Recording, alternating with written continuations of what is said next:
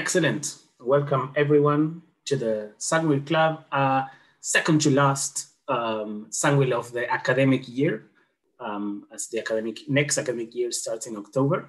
We are particularly happy to have Karim Jerbi in the Zangwill. I think invited Karim, like a year ago, and we were sort of back and forth. The life is crazy, not now, Tristan, but it would be really interesting. Let's chat. Yeah, and in the end, I always have this sort of backlog of people that we would like to bring to the Zangwill. Karim, finally said, yes, let's do it now. So we had a nice chat about, what should I present, etc. So I can tell, despite, whatever you can read online, I can tell that Karim took very seriously the talk, because he said, let's have a meeting and chat about what you think is good for this type of audience. And that I've only done twice or three times in 4 years of coordinating the Zangwill, like a real talk about what was interesting, etc. So that maybe is the best way to introduce Karim, because everything else you can read online and etc. Other than that, I heard him speak. He's a great speaker, and I hope you enjoy the talk. If anything comes to mind, you can still put it in the chat. And if it's something that it needs a clarification, you can, briefly interrupt. Karim can, clarify, but let's let him go with the flow, and then we have a discussion at the end. Welcome, Karim. Thank you so much, Tristan, for this wonderful opportunity. I'm really happy that, as you said, we managed finally to make this happen despite very busy schedules for all of us. So I'm really delighted to give a talk at the Zangwill Club. So yeah, thanks to you for this. Now, before I start, I'd like to, as usual, acknowledge that where I'm giving this talk from, Montreal, is the traditional and unceded territory of the Kanyan Kihaka, the Mohawk, place which has long served as a site of meeting and exchange among nations. And I did a little bit of research before, actually yesterday, before giving this talk, and I had also some questions to Tristan. Given that this is the Zangwill Club, I took a little look at some of Oliver Zangwill's legacy, what he's known for. And one thing that I found on Wikipedia, where I found interesting, is that Professor Zangwill also saw it as his responsibility to supervise any PhD student, apparently, whose interests did not correspond to those of any of his colleagues. And this sounds like something, at least nowadays, super dangerous. I don't know if I would be able to do something like this, even though, come to think about it, I do have, if I look at the breadth of research topics that my students are working on in the lab right now, that it range from looking at creativity processes in the brain to the effect of psychedelics or dreaming or decision-making or memory. I do sometimes feel like I end up giving opportunities to students who don't get supervised by others in the department. So this is something that I maybe have in common with that. Now, the topic of the talk today, and again, this was following a discussion I had with Tristan, was to focus on this notion of data-driven neuroscience versus hypothesis-driven research in neuroscience. Because there are many questions that need to be asked, specifically now with the surge that we see in machine learning-based approaches. And many of us wonder, hypothesis-driven research also relies on data, right? So what is the real question here? What is the real issue? It's not in one case we're using data, in the other one we're not using real data. So what really happened? I think what happened is that we simply moved on from the ice age to the age of AI nowadays, and machine learning, big data. So what does this mean? I mean, we see today sort of what we'd like to call a renaissance of AI, which is fueled by the surge in the availability of data, but also in computational power. So many of the algorithms that you hear about that are being used a lot nowadays in machine learning-based research, many of them actually were around for quite a while, but they were not really useful yet because they needed a lot of computational power, and they needed also huge amounts of data. And so this led to the current excitement around fields that is loosely called data science, and obviously big data. So this brings the question that I would like to discuss today, which is, well, if now everything is going to be data-driven and we have so much access to data and so many powerful techniques, does this mean that we're slowly dropping good old hypothesis-driven research in cognitive neuroscience?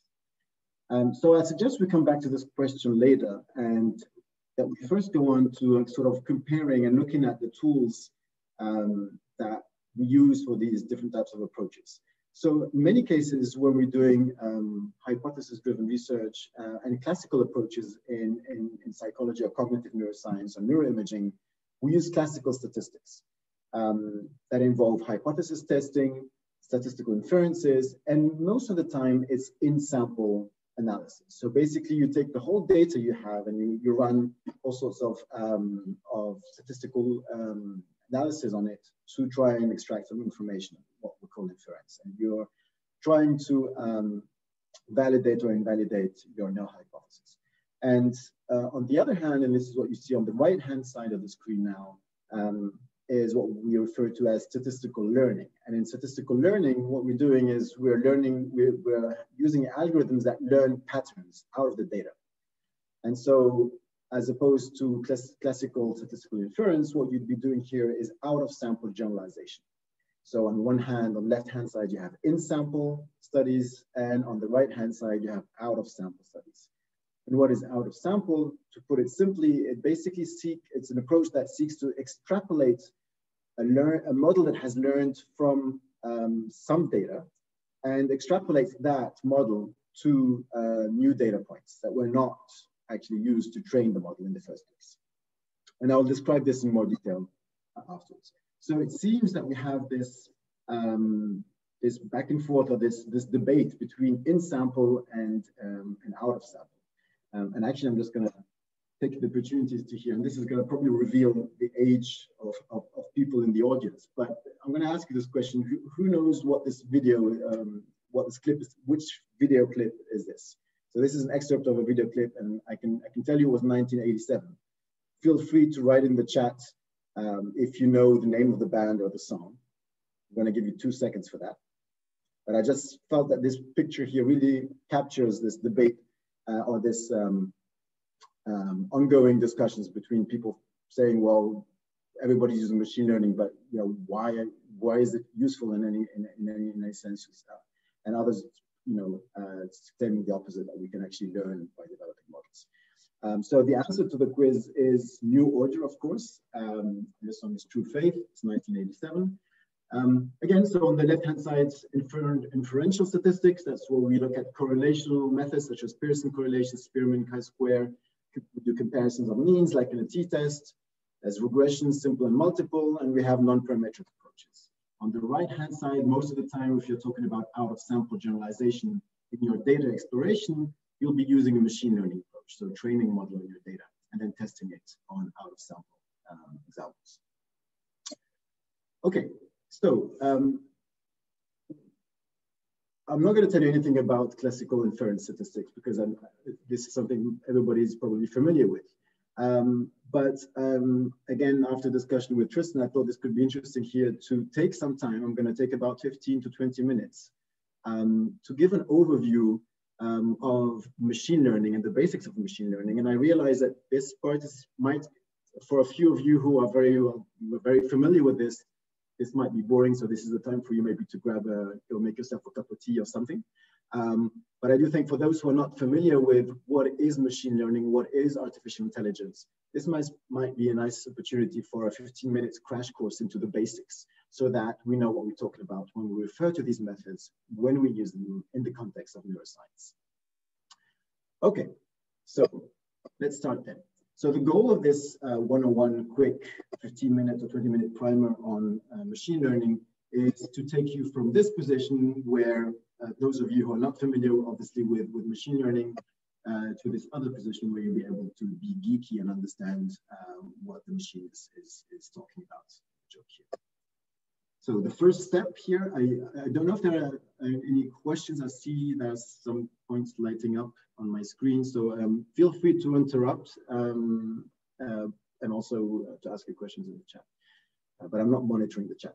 Okay, so some nomenclature, first of all, it is quite messy because many of you have heard about all the successes of AI and artificial intelligence. AlphaGo is one example. So DeepMind's algorithm beating the world's best player in the game of Go, Lee Sedol from Korea. And the reason this is a bit confusing is that when this is reported in the media, it's really not quite clear what actually allowed the machine to beat the human player. Is it artificial intelligence per se that did it? Was it machine learning? Was it deep learning? And what is the difference between these terms? Again, as I said, I promise you this is really a basic introduction to the terms, but I think in some cases it's really useful.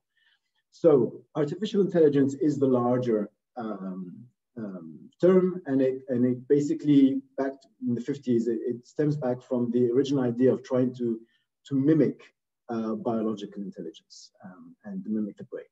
And typically, the very first machines that learned to play chess, as you know, from the first examples of artificial intelligence. Within the larger field of artificial intelligence, there's a subfield which we refer to as machine learning. So machine learning is part of AI. And typically, one example is the algorithm in your mailbox that's going to sort out for you what emails are spam and which ones are the ones that you should probably attend to. So that's a typical example of a machine learning task where the algorithm learns to identify, based on a lot of examples, to identify a spam from non-spam email. Now, within the field of machine learning, there are many subfields. One of them is the one we refer to as deep learning, which is one example, one approach to doing machine learning. So another way to put the same thing, the larger circle here is artificial intelligence. Within that, machine learning. Within that, artificial neural networks. And a subfield of that is deep learning. And another term that I mentioned earlier is data science. And so this is a multidisciplinary field, and it seems like pretty much everything goes into and somehow is related to or leads to some data science research. So ranging from data engineering to domain expertise, hacker mindset, visualization, advanced computing, statistics, maths, everything. And so, which also means that this becomes now a sort of a tricky field, because in many cases, we're not really quite sure what you're talking about if you say that you're doing data science. And it seems like it's something that many people will just put on in their LinkedIn account when they're looking for a job. And you don't really know to what extent people are involved in data science and what it really means. If you know how to manipulate Excel tables, does that make you data scientist? Probably does. So now let's go to some definitions. Again, the basic definition of machine learning. So machine learning at its most basic interpretation or definition is the practice of using algorithms to parse data, learn from the data, and then make a determination or a prediction about something in the world. Right? So you're learning from the data as opposed to having hard-coded rules about how to manipulate the data. Again, so rather than hand coding software routines with a specific set of instructions to accomplish a particular task, the machine itself will be trained to use, in many cases, large amounts of data, and that will give it the ability to learn how to perform the task. So the rules are not explicitly instructed to the machine, but the machine learns the rules. Now, I'm going to go through a number of distinctions that I hope will be useful for those of you who are new to the field. We talk a lot about supervised versus unsupervised learning. So supervised learning is where the data has labels. So you have classes that are predetermined, for example, patients and controls, or condition A and condition B. So those would get labels attached to the data. Unsupervised learning, by contrast, is when the data doesn't have any labels. And this is also an interesting question because in some cases, for example, if you think about patients with a pathology that is very heterogeneous, there might be subgroups within the group of patients, but you might not really know how to distinguish between them. But the data, if you use a data-driven approach, you might be able to identify clusters within that group based on some unsupervised learning. So one example of an unsupervised approach is a principal component analysis, many of you are familiar with, and we'll come back to this later. So what's the basic idea behind supervised learning? And basically what we have data that we use for training, and we're going to train algorithm with it or model. Also talk about a classifier. And then once that classifier or that model has been trained with the training data in blue, you're going to bring in a test set. So these are samples that were not seen when you trained your model, right? And then you're going to look at the performance of your classifier on the test set. In other words, how well it was able to classify those data points. And that's going to give you an idea about the performance of your classifier. So so far, so good for everybody. Now, let's take a more concrete example. Assuming you have a lot of music samples from two categories. On one hand, jazz, and on the other hand, punk music. And now what you want to do, I'm just going to illustrate here how you'd use a supervised learning algorithm, machine learning algorithm to do this classification.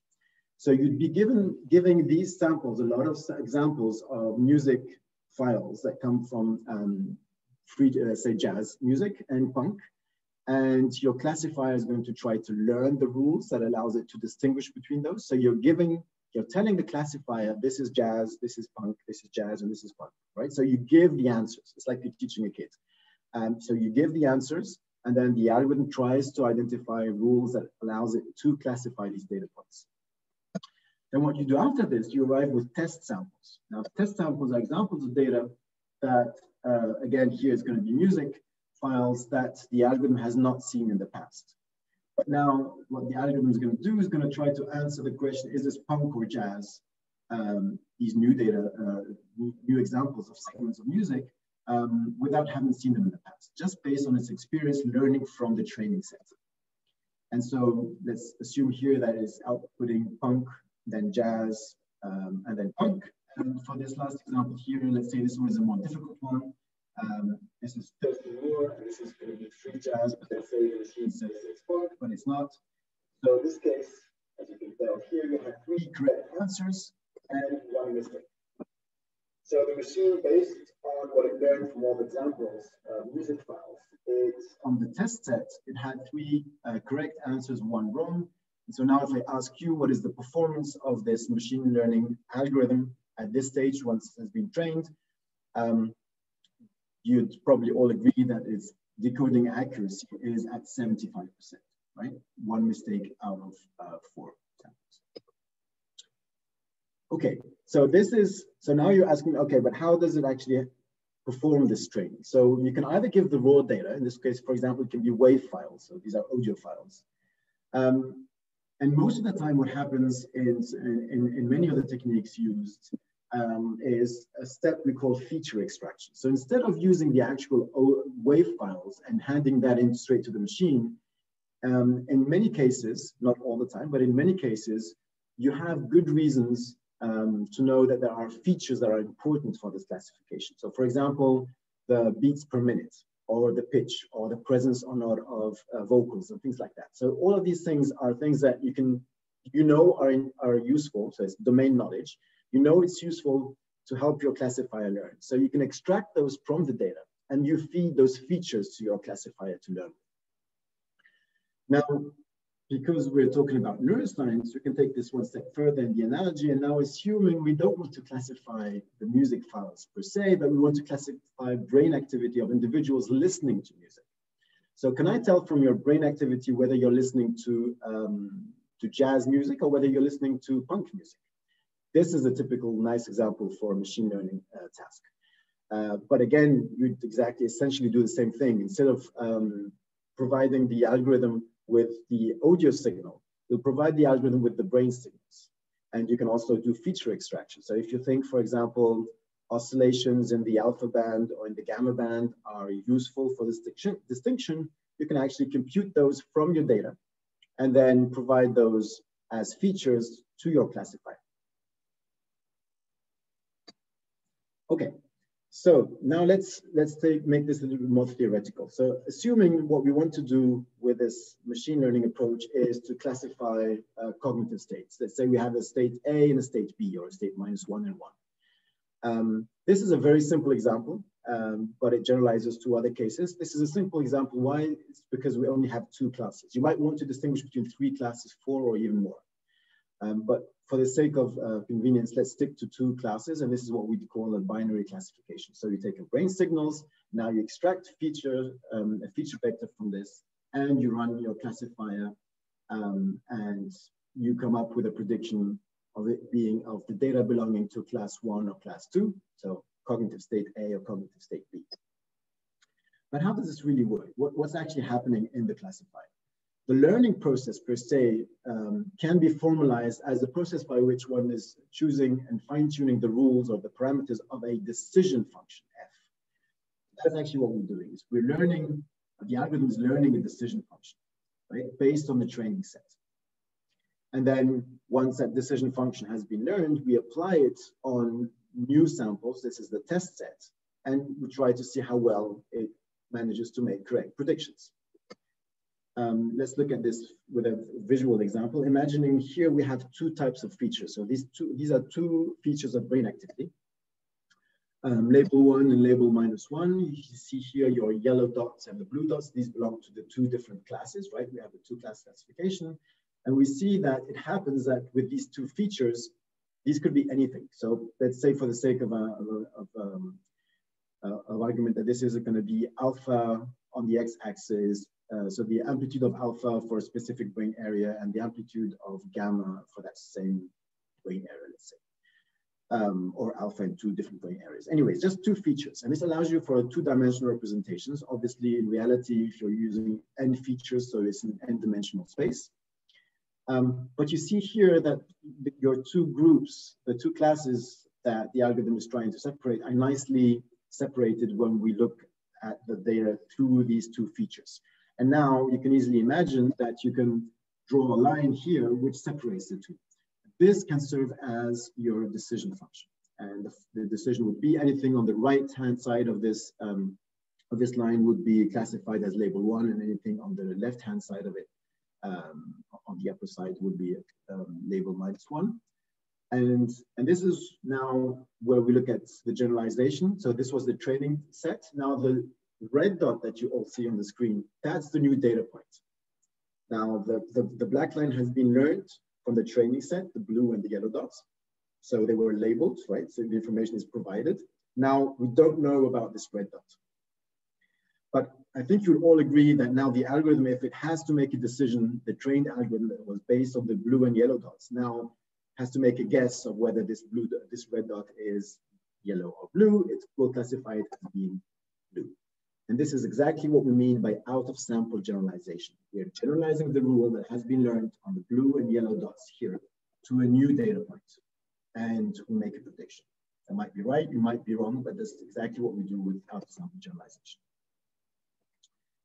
So, discuss this in a little bit more detail and more pragmatically. What we do is we have your observations. In our case, this can be brain data. So you have n observations, and then you'll split your data into a training set and to a test set.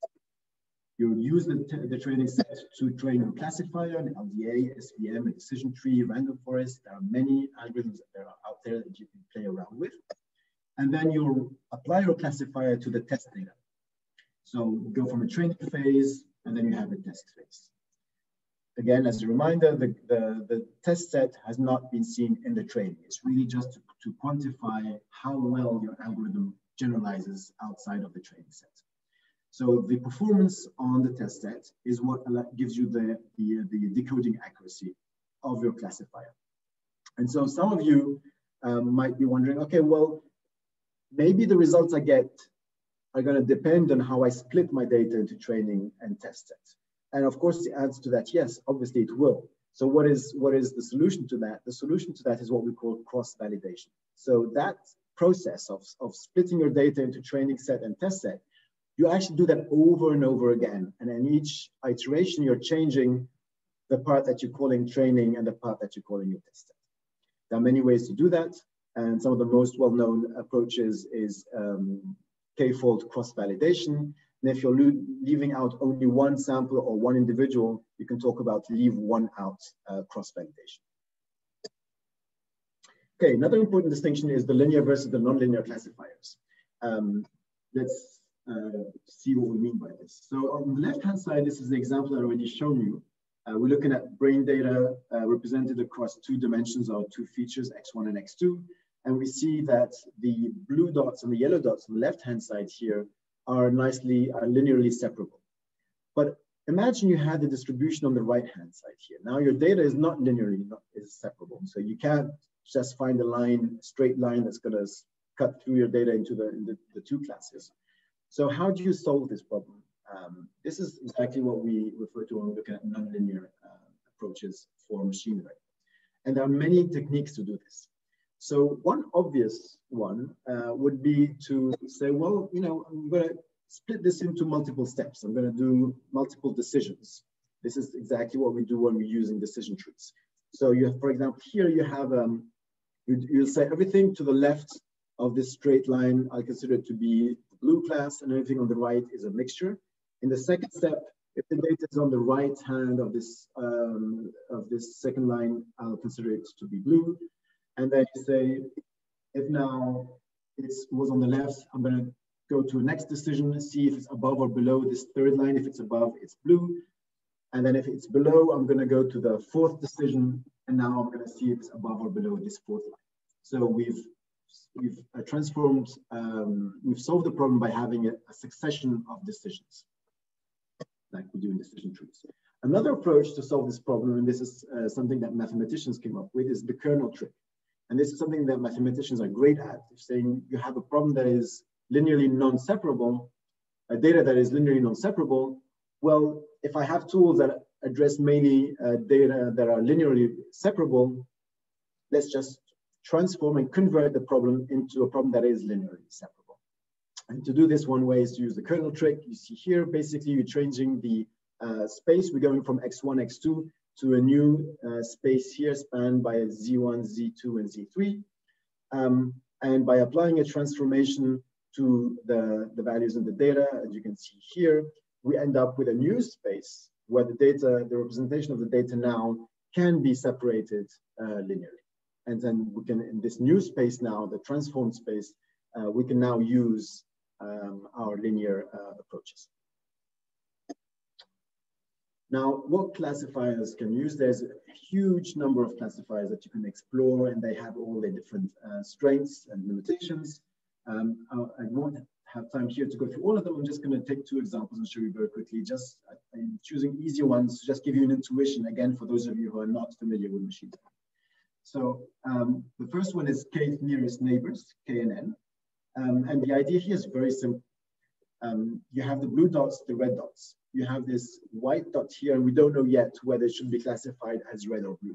The KNN algorithm, what it's going to do is going to simply say, well, what I'm going to do is I'm just going to look at the neighbors. I'll see what the neighbors, if they're supporting this team, if most of them are supporting this team, probably this is also support of that team. In other words, in this case here, we set k equal to 9. So we're looking at the 9 nearest neighbors to the white dot here in the middle. And if you count the neighbors, you see that you have 7 of the 9 neighbors are red, 2 are blue. And so obviously the algorithm is going to predict that this white dot should actually be red. So classified as a red dot. That's the KNN, looking at just the predominance within the neighbors. A decision tree is a succession of decisions. So let's assume we're talking about a fruit. Your first question is, so at the root of the tree is, what is the color of the sample that I'm looking at? Is it green? Is it yellow? Is it red?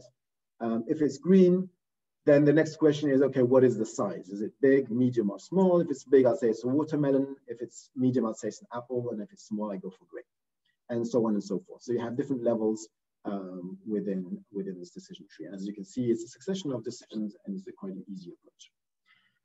So now, hopefully you're all familiar with the notion of supervised learning, training on training data, and then seeing how well it generalizes to the test set. And when I'm training, I am giving the solutions, so it's labeled data. But now let's talk about unsupervised learning. In unsupervised learning, I don't have the class labels. So what I'm doing is I'm trying to extract from the data subgroups according to some rules. And there are many techniques to do that. I won't go into the details, but clustering techniques is something that some of you are probably familiar with. You can use k-means or hierarchical clustering to identify within the data clouds of points, as you can see here. And then you can identify the centroids of these, for example, 3 clouds. And then when you have a new data point, you can see, is it closer to which one of these centroids? And that would be one way of classifying it afterwards. Okay, another notion that is really critical and important for machine learning, if you plan to apply it in your data, is to look at what we call underfitting or overfitting. So this relates to the utility of your model that has been trained. So you're training it on data. And once you've finished that training, you might end up with a good model. In other words, a model that's going to have a good level of generalization in terms of performance onto unseen data. But you can also have an underfitting and an overfitting condition. An underfitting is going to be on the left-hand side here. It's the case where the data maybe did not have sufficient amounts of data, or you didn't use the most adapted algorithm. But anyways, you ended up with a decision function for your model that doesn't generalize properly because it underfits the data. It didn't really capture the structure of the data. Maybe there's no structure in the data. But anyways, when you have underfitting, you're not able to generalize properly. So that's not a good situation. There's another situation that you want to avoid, and that's overfitting. And this is what you see on the right-hand side. And that's overlearning. And obviously, this is something that I don't tell my 6-year-old that there's such a thing as overlearning. I always encourage him to learn more. But in fact, indeed, there is something that would be overlearning and that we would like to avoid, and it's overfitting. And what is overfitting? It's basically when the data in the training set is used by your algorithm and it fits so well that training set, right? It fits like a glove and makes close to no error whatsoever on the training data. So it's so specific to that training data that now if the new data point outside of the sample that you want to classify as unseen data, if that deviates even just a little bit from your distribution that you used to learn, you're going to make mistakes. In other words, you're great and really good on the training, but the performance is really bad out of the training set. And that's an overfitting case. And that's obviously something that you want to avoid. Another distinction is classification versus regression. This is a very easy one. In the case of classifications, obviously we're looking at identifying classes. So you predict the class label. You can have 2, but you can have a large number of classes. In the case of regression, you're basically trying to predict a continuous value. And I think this is something you know, but you can also use obviously regression in a machine learning approach where you have a subset of your data, your training, and that allows you to learn a regression model, and then you apply that onto new data and see how it fits. One of the very final points I'd like to mention here in this quick overview of machine learning methods is the notion of shallow versus deep learning, or classical or traditional approaches compared to deep learning or deep neural networks. So in the case of shallow learning, we often refer to conventional machine learning pipelines where we start off by extracting features. We often talk about handcrafted features to train our models. Whereas in deep learning approaches, this is based on deep neural networks, where it's a more lengthy and more computationally expensive machine learning pipeline, where you're doing both at the same time. So you're learning the features from the data and you're training the model. But you don't, most of the time, you don't start off by extracting the features. You provide the full data, and then you try to learn representations within that data. And this is typically what is explored with deep neural networks. And we talk often about what we call representation learning. So again, shallow learning is as you have your input, you extract the features, and then you train, you have your classifier, you have your output. In the case of deep learning, you're doing the feature extraction and the classification of the learning of your model simultaneously. Many of you are familiar with the many successes being reported in the literature using convolutional neural networks as an example of deep learning to classify, for instance, images, going through these different layers within the neural network until you get to the output. It has been used a lot, for example, in the case where you're trying to guess these numbers here from the MNIST data sets. And interestingly, you can try, it's not that easy as when you're using handcrafted features, but you can open the hood and look at your different convolutional layers and try to see what these different layers are learning in this data-driven manner, and see what happens at the different layers. And this has been quite useful also to try and make comparisons between the way artificial neural networks learn and the way brain networks process information, and try to find some similarities between the two along some sort of hierarchical representation of the data and the processes. Many fun things that can be explored using convolutional neural networks. I'm sure you've seen many of these examples where you can do actually quite amazing stuff based on convolutional neural networks. I won't go into more details there. I'm going to quickly end up this part by talking about some of the performance metrics that you do. So how do you know whether your machine learning algorithm is giving you something useful and something that you would like to go on and maybe use for your publication and say that you found something interesting? So in terms of classification, the main metrics are classification accuracy, logarithmic loss, areas under the curve, confusion matrix, and classification report. For the regression metrics, the usuals, mean absolute error, mean squared error, and R squared. I will only briefly talk about classification accuracy in the confusion matrix.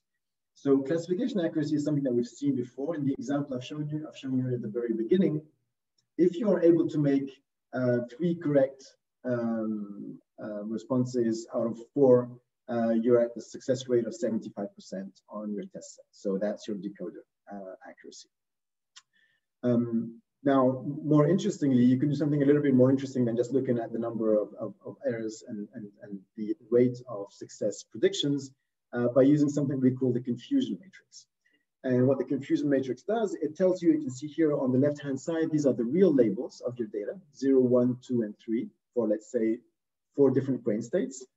And at the bottom here is the predicted class. So this is again 0, 1, 2, 3. And so obviously, if your classifier is doing a great job and never makes a mistake, each of those real label, the real label will always correspond to the predicted label, or the other way around. The predicted label will correspond to the real label. So you'll have, as I'm sure this makes sense to all of you, you have a diagonal matrix here, only values across the diagonal. That's if it's working perfectly well. Obviously, that's not always the case. And you'll have, for example, here, the true label class 1, which is over here, most of the time gets identified by the algorithm as class 1. So that makes sense. This is why this is yellow. But in some cases, it gets put into class 0 or in class 2. So this is actually quite interesting because this tells us that, for example, your classifier never mistakes your class 1 for class 3, right? It either puts it in 1, which is good, or in 0 or in 2. So this tells you where is your classifier going wrong. So if you're fine-tuning or you're trying to improve your model, this gives you insights of what is happening, where is your classifier going wrong, and whether you need more data to help it out, or you need to work on a better identification of the hyperparameters for your algorithm. Okay. So obviously, if you have 2 classes, your chance level is 50%, 4 classes, 50%, and so on and so forth. But one needs to be careful about these chance levels. So obviously, if you have a classifier and you're trying to classify between patients and controls, and your classifier gives you a 58% classification accuracy, well, you might be tempted to say, well, that's above chance level. Chance level is 50%. So is your 58% decoder accuracy for your classifier, is that a good thing? And should you run off and start writing the paper with your 58% classification accuracy? Of course, this is just a rhetorical question. I'm sure all of you already know this. Obviously, that's not the way these things work. And you need to run a statistical analysis on your classification accuracy to be able to see whether it is reliable or not. Because one of the things that will obviously have an impact is the data points. If you have only 10 data points, you won't necessarily be very surprised to have 7 correct predictions out of the 10 if you only had 10, right? That's 70%, but it could still happen by chance. So the chance level is purely theoretical. You would need to have an assessment of the statistical significance of the decoding accuracy. And we wrote just an introductory paper about this just to highlight this in 2015, if you're interested. And so this is where a small red flag needs to be raised. And this is something that I thankfully, I hear this less now than I did a while ago. But in some cases, collaborators would say, well, the p-values on the study, are just not cutting it, and we're not at 0.05. So we're thinking about using a machine learning approach instead to see if we can just, achieve a good decoding accuracy and, work our way around statistics, because it doesn't seem that we have enough statistical power. Of course, that's not the way it works. You can't just work your way around statistics, avoiding them by saying I'm moving to a machine learning and data-driven approach. That's not the way it works, because you will still have to run statistical analysis to see how robust is your decoding accuracy. So yeah, as I said, you can't work your way around statistics by switching to machine learning. You'll need to look at the statistical value of your classifier. And also, and I think this is even more important, is that we're not asking the same questions when we're using statistical inference and out of sample generalization. So the questions we're answering are different, are subtly different, and we should not make that mistake of thinking it's doing the same thing. And there's a nice paper many of you might be familiar with by Danilo Bizdock in Frontiers in Neuroscience 2017, which directly explores this relationship between classical statistics and statistical learning in imaging neuroscience. Yeah, so this is just an excerpt out of that paper, and I won't go into the details of this right now. But this is an important point. An observed effect in the brain with statistically significant p-value does not necessarily mean that it generalizes to future brain recordings, right? And this is really important because in many papers, if you come to think of it, and specifically in neuroscience and neuroimaging, you might have 20, 30, 40 or more subjects. And the claims we make about our research is that this is the way the human brain functions based on that sample. So actually what we're really trying to do is we're trying to generalize to the population, but we're not really generalizing when we're using these methods that were applied on the full data set. And so I think this is an interesting thing to keep in mind, because when you're doing out of sample generalization, that's closer to what we try to do conceptually when we are publishing reports in neuroscience and trying to say that our results probably will hold for the next subject that comes into the lab, right? So another important point is, conversely, an effect that is successfully captured by a learning algorithm in terms of out of sample generalization does not imply necessarily that you have a significant p-value if you run a classical non-hypothesis testing. Okay? These things are subtly different, and I think it's important to understand that distinction. So conventional statistical analysis of your data, comparison of means, for instance, and the machine learning classifier out of sample generalization are two conceptually different fruits. They're both yummy, but they're probably yummy in different ways. So I am just encouraging everyone that is moving into this field to be aware of the distinction. So there are good reasons, though, to be excited about using machine learning to your brain data analytics pipeline. And I'll try to summarize here a few. These are my personal favorites, there are many more. First of all, there's something we call cross-temporal generalization. And this is a very cool technique I'm sure many of you are familiar with.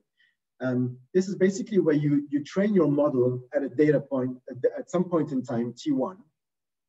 And then once that model is trained, you can keep it, you freeze that model, and then you apply it on data that comes from another timing point. And you see whether it still is able to classify correctly. If it does, it's telling you that the processes that are at play at time t1 are also valid or also continue to be active at the time t2. Okay, so this tells you about the temporal generalization of a process and allows you to potentially explore whether some of the processes that we're looking at in cognitive neuroscience, they extend over time or if they reoccur over time, which could be, for example, interesting when we're looking at notions such as replay, memory replay, for instance. Another thing that I find quite interesting when we applying these tools to our data is feature importance. Features importance quantifies to what extent different features that you're feeding into your classifier lead to a good classification rate. If they do, they are probably important for the classification.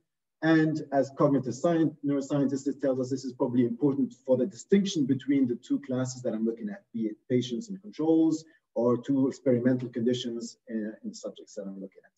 So the feature importance can be neuroscientifically relevant. A third thing that I also very much excited about is transfer learning and domain adaptation. So what this is basically you train your algorithm, your model, your machine learning model to solve a task on a specific data set or a specific question. And then you use that model that has been now trained on that data set, on that data distribution, and you apply it to a new question and you see how well it does.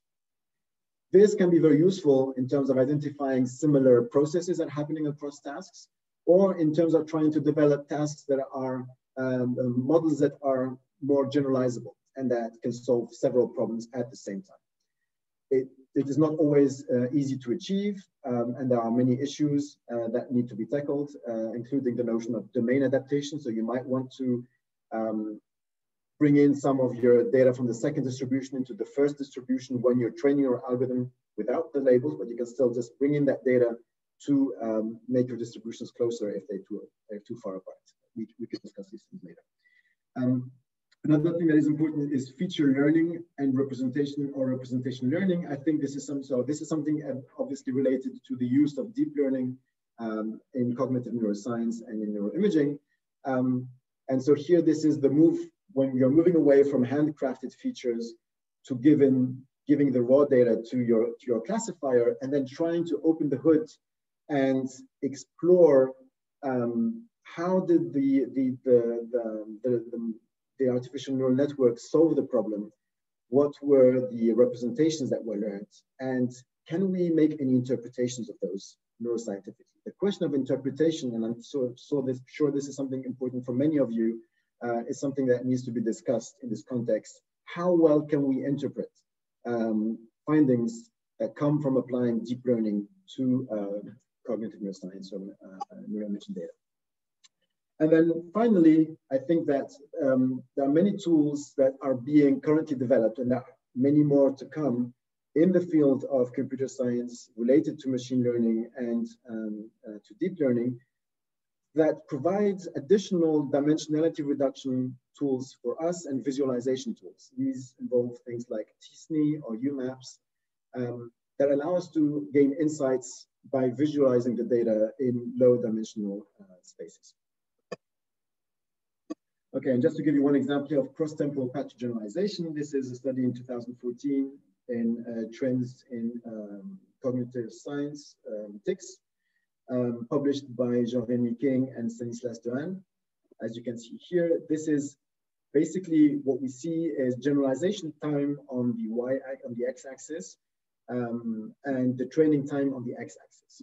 And so this is a way, as I was saying before, to tap into the dynamics, the temporal dynamics of the processes. So is a process that is able to solve a task, a classification task at time t1, how well does it perform at other times? So for example, typically in the bottom figure here, and this is taken from a paper by Stokes and colleagues, you see that it becomes larger over here, the red area indicating that there's generalization across time. If it's only on the diagonal, then it only works at each time point and does not generalize. We've also used this in a number of studies in our group so far. This is just one of them we published last year in PLOS Biology, looking at decision-making.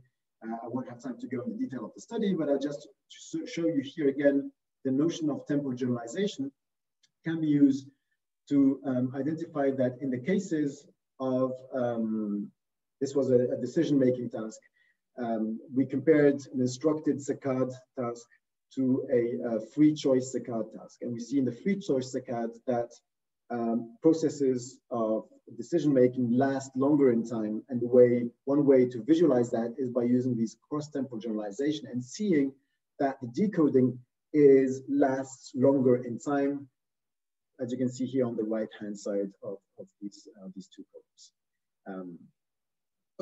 I'd be happy to discuss that further. Yes, and I can highly recommend this paper in TICS 2015 by Mark Stokes. So, a few things to keep in mind when you're attempting to use machine learning. For those of you who are considering to do this, this applies to EEG MEG data, which we use a lot in the lab, also the cranial EEG, but many of this is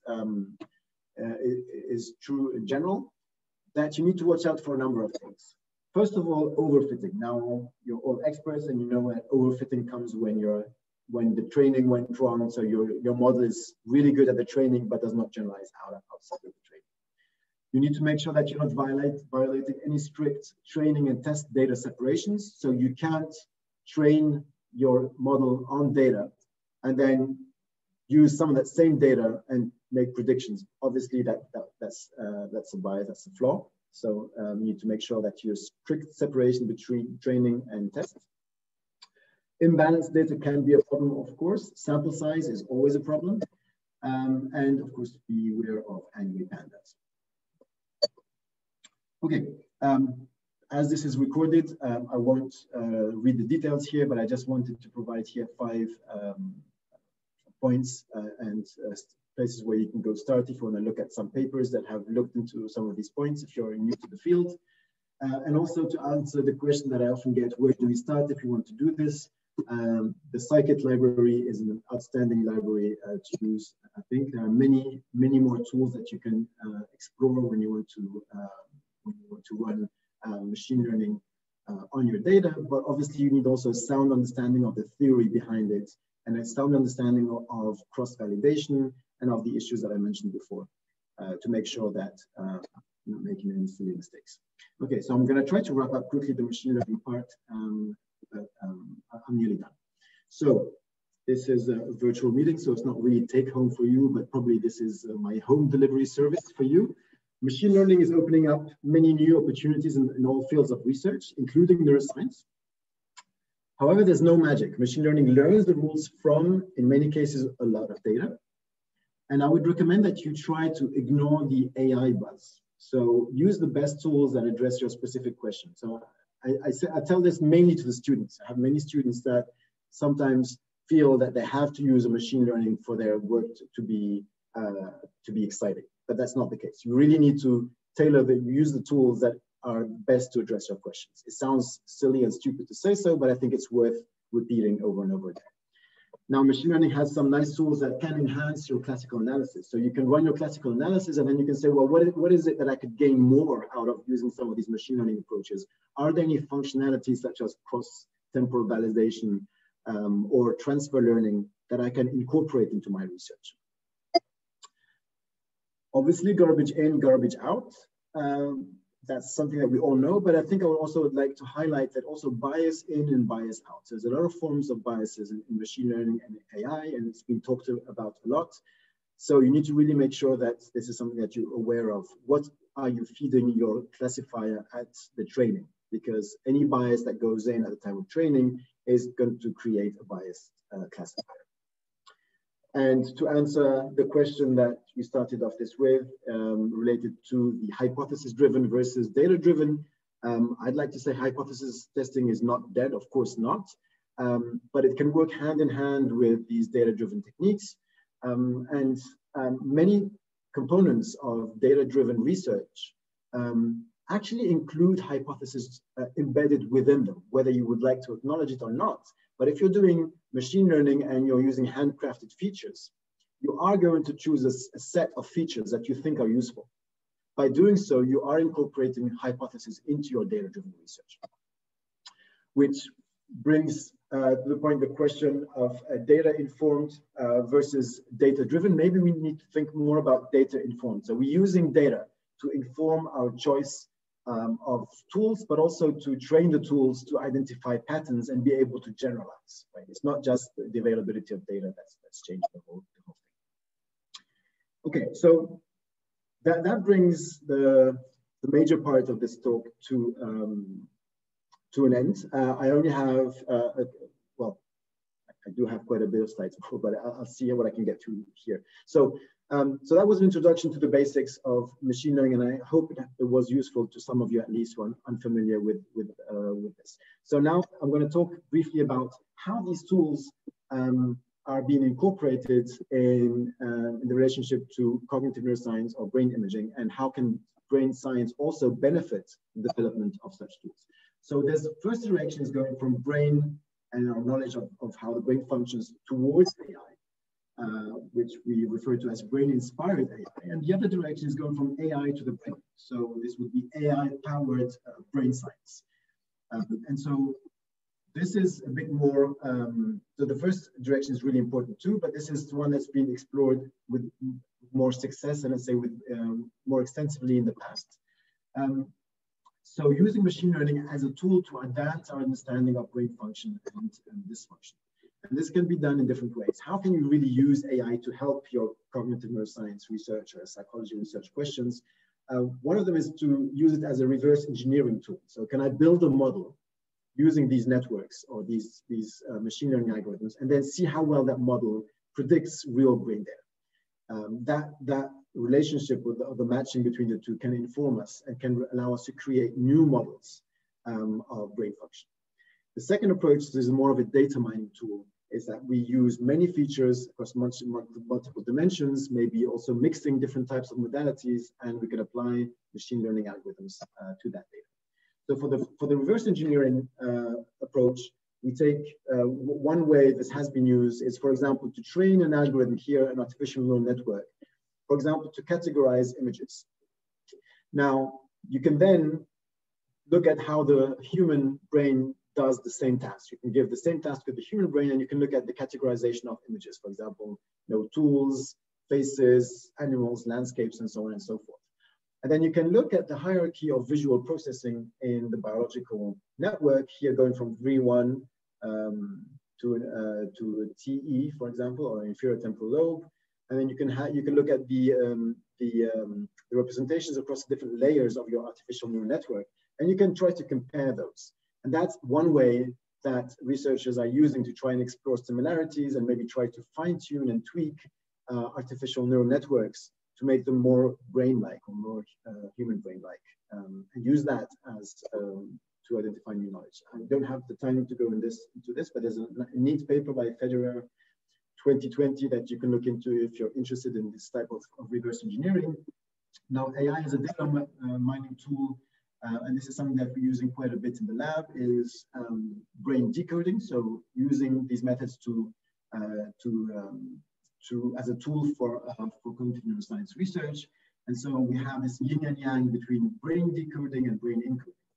By brain encoding, we understand when you're going on from the behavior or from the conditions or from the groups of subjects versus patients to predicting the actual brain data. By brain decoding, we're doing the opposite. We're looking at the recordings, the neuroimaging data or the EEG data or the MEG data, and based on that, we try to predict the cognitive task or whether the data comes from a patient or from a control subject. So these obviously have a lot of utilities for cognitive neuroscience, systems neuroscience, and clinical neuroscience. So the way we do this in the lab is we take MEG, EEG, or intracranial EEG most of the time. We run advanced signal processing tools, and then we come with a machine learning framework to do classification or decoding or prediction of a number of things. As I said, we apply this to many, many different types of cognitive tasks, including decision-making, motor intentions. We have a study looking at meditation. We're looking at sleep stages. We're looking at the ability to predict from the data the high versus low dream recall. We've also been looking at the ability to use machine learning to identify from your brain signals the person that identifies. So whether basically fingerprinting based on EEG data. Also brain disorders, and I have some examples of schizophrenia that I can share, and many more.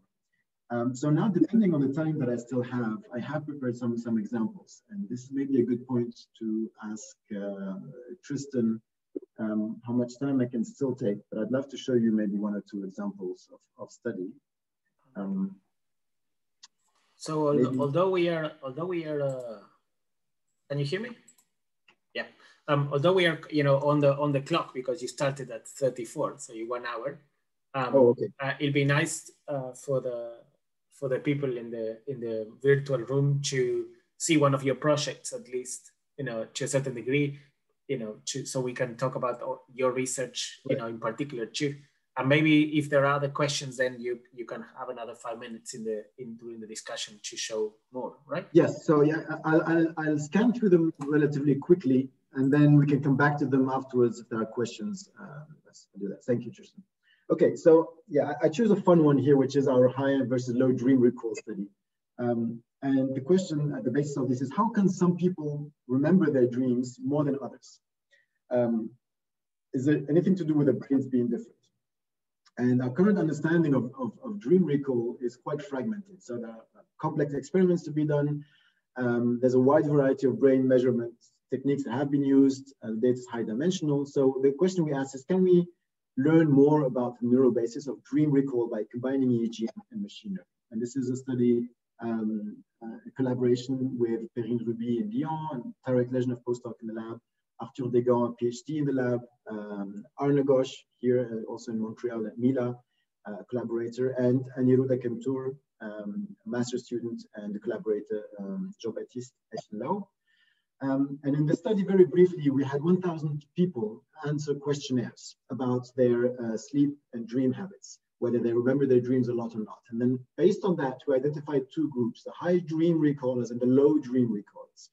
The high dream recallers were identified as those who dream, they say they remember their dreams more than 3 mornings per week. And if they said that they remember their dreams less than 2 mornings per month, that would be then classified as a low recaller. We took 18 from each group, and we had them come to the lab, and their EEG was recorded out of these 36 subjects. We also had EOG and EMG monitoring, and it was a 90-channel EEG data.